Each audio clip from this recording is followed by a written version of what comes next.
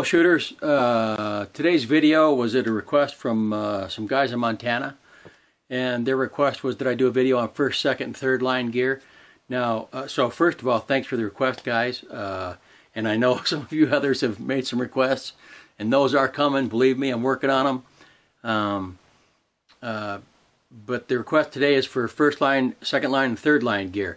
Now this is for field use, okay? Second line, third line, and maybe to some extent first line is going to change if you're going to be vehicle-borne operations, or for urban operations it's going to be different. First line is going to probably be close to the same all along, but second line and third line is going to vary greatly depending upon your circumstance, your situation. So this is for field use. This is for like patrolling in the woods or the desert or the jungle or wherever. This is not for urban use. This is not for vehicle-borne use. This is obviously not for waterborne use either. So this is for field use. So let's talk about first line, second line, third line. First line is the stuff that you're going to have with you all the time. Your pocket knife, a way to build a fire, your compass, map, 550 cord on your boonie hat or whatever. That's the stuff you're going to have with you all the time. Second line gear, in essence, is your fighting gear. That's where you're going to carry all your magazines, your heavier first aid equipment, blah blah blah. And your third line gear, that's your sustainment or your living gear. That's like your house, your rucksack. That's where you're going to carry any extra clothes if you're going to carry them. That's where you're going to carry the majority of your food. That's where you're going to carry some extra ammo, batteries, blah blah blah. That's your supply line, is your rucksack. And the theory is that if you're in first line, second line, third line, if you have to, if you get ambushed or whatever, and you've got to dump your rucksack, you still can fight. You dump your rucksack for mobility.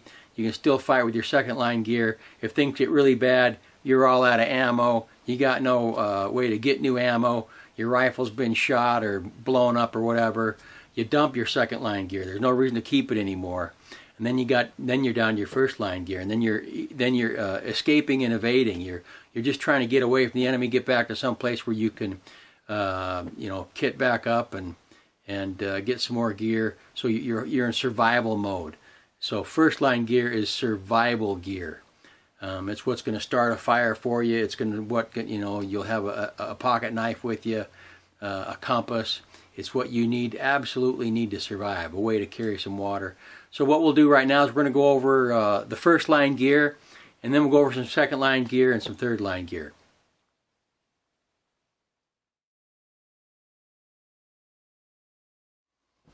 Okay shooters, let's go over some first line gear. Remember, this is the stuff that you're going to rely upon in an emergency. You've got to have some type of multi-tool or a Swiss Army knife. This is a model that does have a pair of pliers in it, so I don't need to carry a multi-tool. And it has the blades and blah blah blah. Everybody knows Swiss Army knives are a good kit. And you dummy cord this too. You actually put this through your trouser. You put this through your trouser loop, and then so it doesn't ever leave your body. Also, you have to have the ability to start fire. So this is a Bic. You carry one of those, but I'll tell you, I'm a real believer in this blast match, and the reason is you can operate this thing one-handed. These things, these Bics, they can fail. They can not light. This thing, some people carry the flint and steel, but if you're E&Eing, in other words, if you've dropped all your fighting gear and you're hightailing it, odds are you're probably going to be hurt. And so this blast match allows you to start a fire one-handed. Good kit. So you're also going to dummy cord that to your trouser also, and put that in your pocket or something. Then you've got to carry this, because if you're escaping and evading, if you're just out there E&Eing, you want to make sure and keep your face cammed up in your hands and your arms or whatever.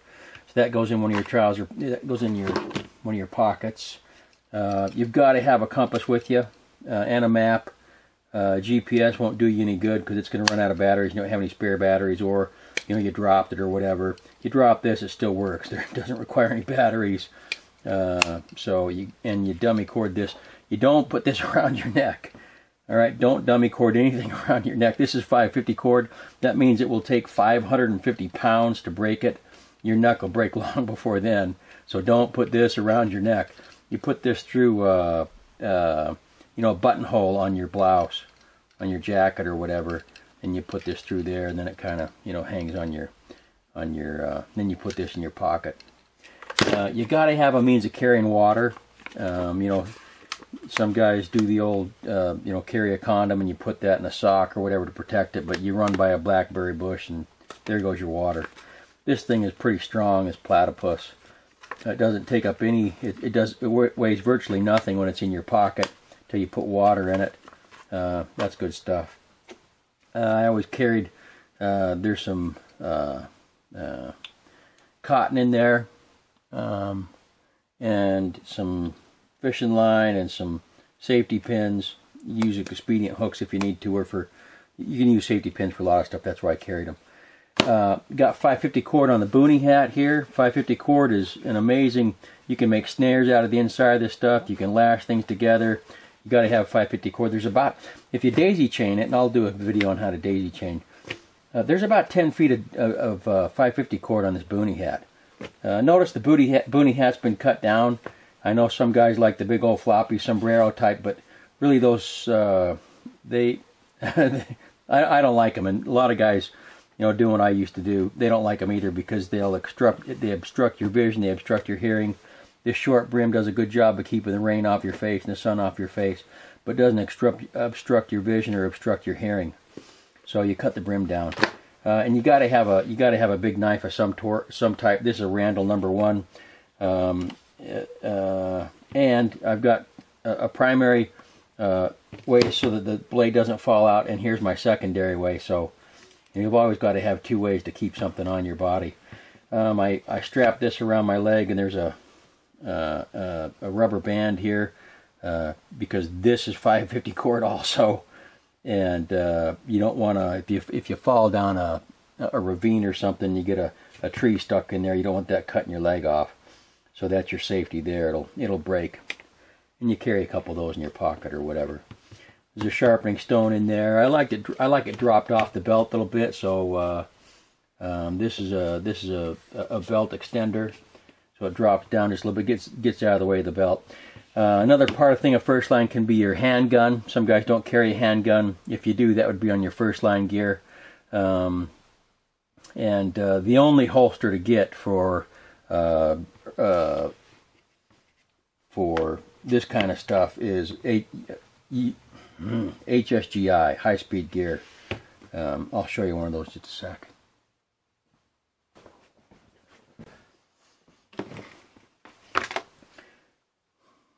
For field use, this is the only holster worth looking at, is the one made by HSGI. All others are going to chafe, they're going to slide around funny on your leg. This one, for, I don't know, for whatever reason, this one doesn't. And I'm not the only one that has this opinion. You check out other forums and stuff, and this is, for field use, guys swear by these, and they swear at all other kind of drop leg holsters.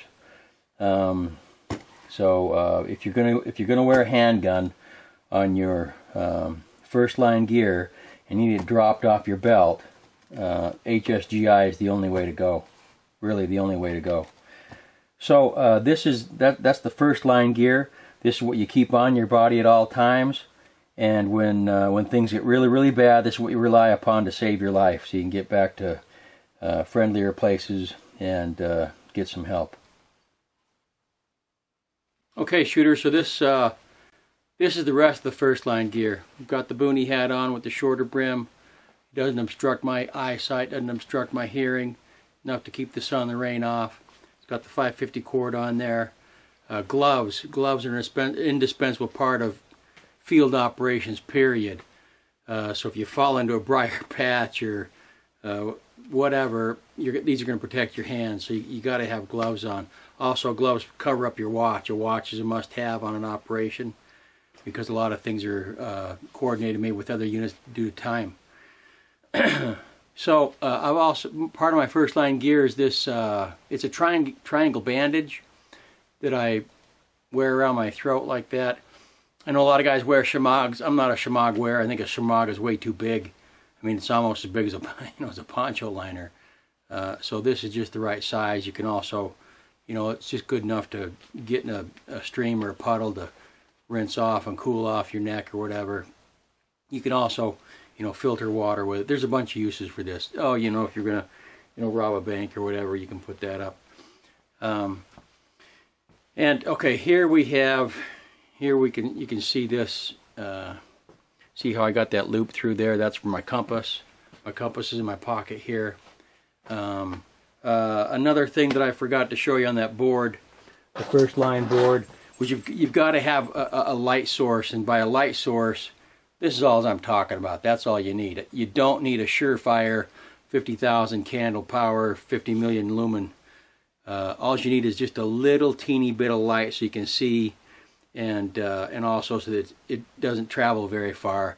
When you're in E&E mode, you don't want to announce to the world with a strobe or a spotlight where you are.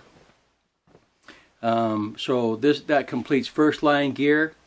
This is the stuff you always have on you. This is the stuff that you take off last, because this is the stuff that's going to keep you alive. That's going to help you survive until you can get back to a friendly area. So that's the purpose of first line gear. Up next is second line gear.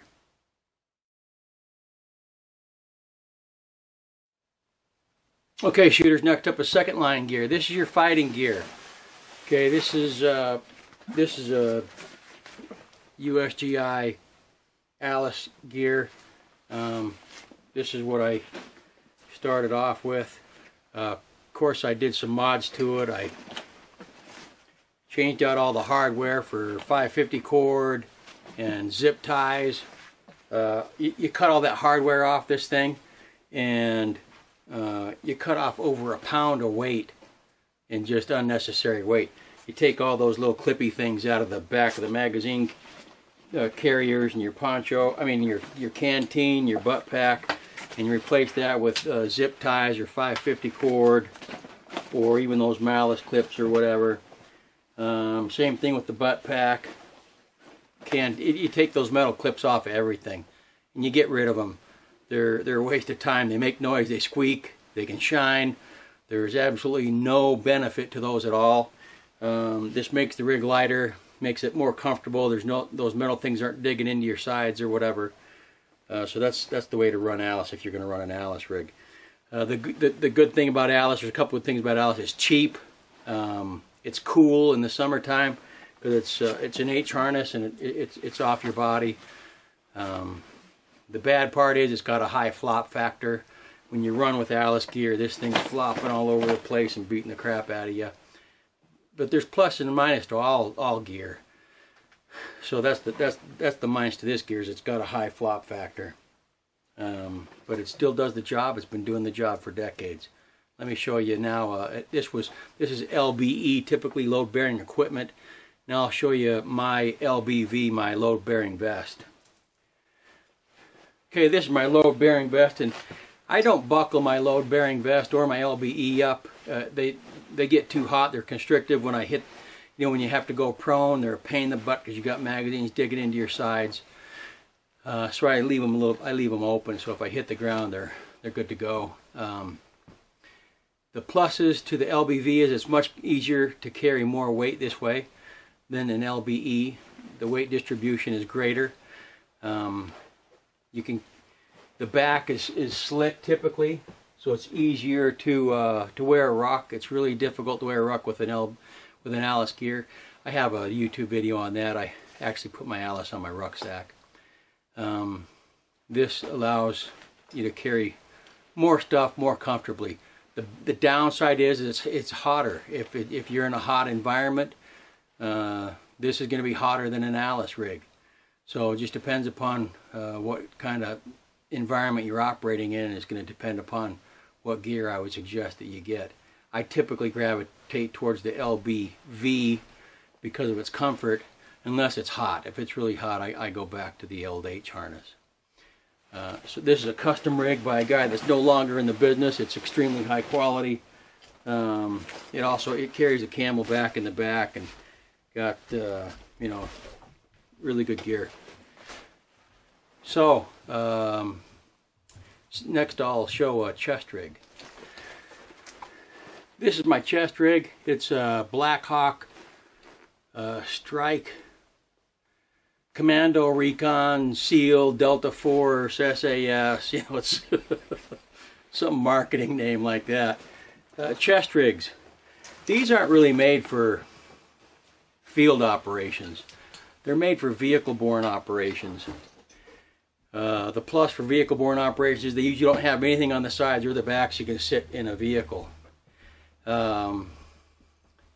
are cool because your back's exposed, and you can wear a ruck with them because your back's exposed, but the weight is here on your chest, and your body's meant to carry weight around your hips better than it is here on your chest.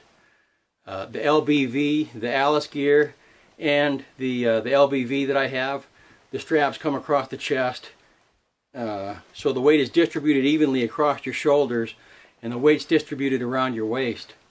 With a chest rig, all the weight is right here. So when you're, you almost feel like you need something on your back to kind of even the weight out because you can tip forward real easy. When you're getting up and down, like when you're crawling around doing reconnaissance or whatever, chest rigs really suck because they're just adding weight to your chest area, and you're doing massive push-ups just for nothing really. So for field operations, I would shy away from a chest rig. I'd stick with the Alice gear or with an LBV, something that distributes so the magazines are around your waist. Magazines, your water, your first aid, blah blah blah, is around your waist, not up here on your chest. Chest rigs are for vehicle operations, or just even maybe urban operations. So now let's talk a little bit about third line gear.